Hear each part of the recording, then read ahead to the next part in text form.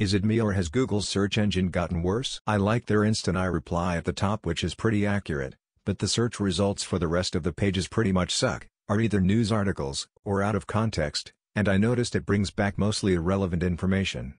Am I wrong, or have people noticed this too? And why is Wikipedia usually at the top? Sometimes their content is atrociously inaccurate. A lot of people blame SEO, but over the last few years Google have started implementing some algorithm that tries to guess user intent. For example, when you search ant, it tries to guess if you are searching for the animal or Apache ant. They also added horrible auto-exclude words feature that again is trying to guess your intent.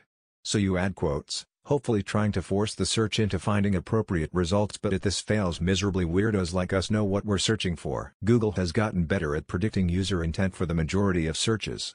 But for more technical and precise queries it fails. It is also forgetting the old web. I miss the Google of old.